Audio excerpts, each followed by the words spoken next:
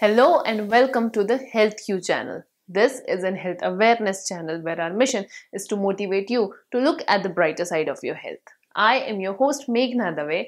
I am a physiotherapist and I come up with the videos every single Monday on different health topics. So if you are new here to this channel, consider subscribing and make sure that you press that bell icon so that you can get notified every single time I upload a new video. Down syndrome is a rare genetic disorder that happens due to some chromosomal abnormality. In today's video, we are going to talk about it. Hence, by the end of this video, you would be knowing what exactly is this condition, why does it happen, who are more at the risk of developing Down syndrome, what are the symptoms of it, and how it is managed. So, without wasting much time, let's get started. There are multiple symptoms that a patient or else a kid suffering from Down syndrome will experience, but the severity of Down syndrome varies from individual. Hence, it is not important that each and every person suffering from Down syndrome will have similar experience. The person with milder variety of Down syndrome will show very minimal features and will live the life very normally.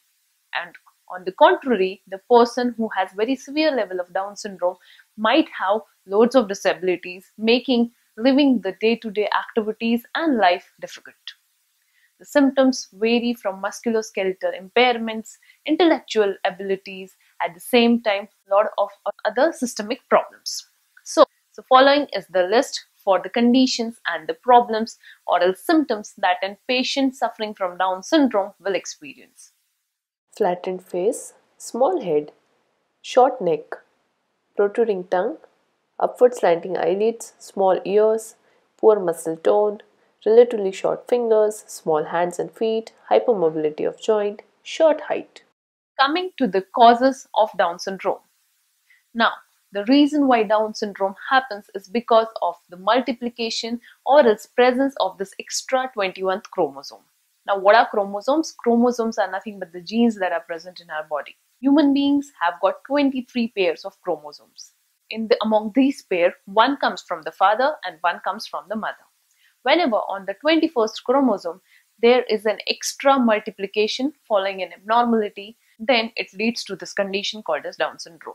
Now, this extra multiplied chromosome could be partial or else full, and based on that, the symptoms of the Down syndrome would be seen. Now, you must be wondering, is this an hereditary problem? No. Down syndrome is not an inherited problem. It does not run in families. It's just a genetic abnormality that happens without any cause. Although there is no cause for developing this kind of condition, but there are certain risk factors that puts a child more prone to develop this problem of Down syndrome. These risk factors are the age of the mother being more than 35 years. And if a mother has given birth to a child who is already having Down syndrome, there are higher chances that the second baby will also have this condition. So, these are certain risk factors. Even the mothers having more stressful lifestyle and other genetical abnormalities are more prone to have kids with Down syndrome. So how Down syndrome can be prevented? Unfortunately, there is no way with which the Down syndrome can be prevented. But Down syndrome can be detected very early in the stages of pregnancy.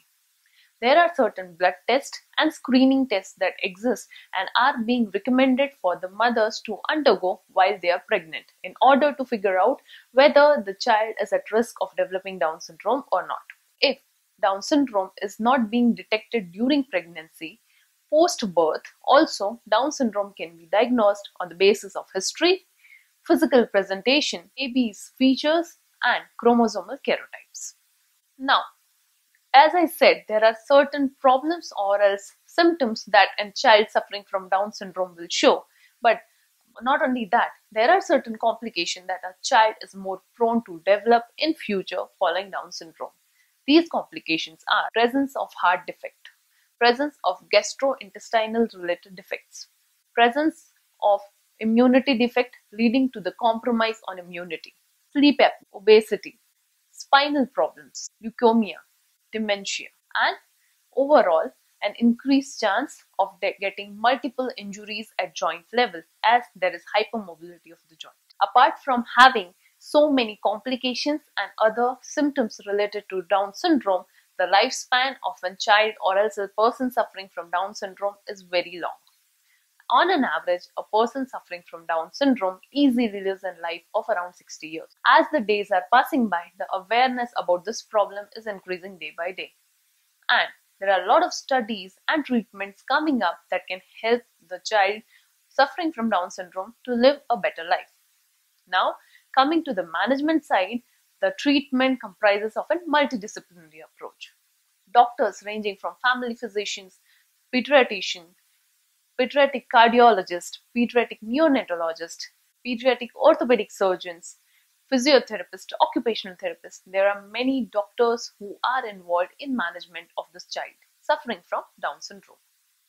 Now, specifically talking about physiotherapy, physiotherapy plays a very key role in management of Down syndrome. As I earlier mentioned, there are a lot of musculoskeletal defects and lax joints and poor muscle tone. It is very important for a child to undergo strength training program in order to ensure that the child is able to live a strong life. Apart from this, a child suffering from Down syndrome also shows developmental delays. Here also physiotherapy plays a key role. Last but not the least, improving the trunk strength or else trunk control is one of the core goals or else you can say aim for a physiotherapist who is treating a patient or else a child suffering from Down syndrome. Physiotherapy management in general comprises of tummy time exercises, special type of therapy which is called as neurodevelopmental technique, sensory integration technique, strength training with the help of bicycling, treadmill walking, etc. and physical activities that involves strength and flexibility in day-to-day life. Child suffering from Down syndrome can also adopt other type of physical activities like yoga, pilates, swimming and certain sport related activities in order to ensure that they live the life to the fullest. So friends, this was a brief about what is Down syndrome, how it is managed and what exactly are the symptoms associated with it. I hope you found this video useful. If yes, make sure you like this video. Press that bell icon so that you can get notified every single time I upload a new video. And see you next time. Bye bye.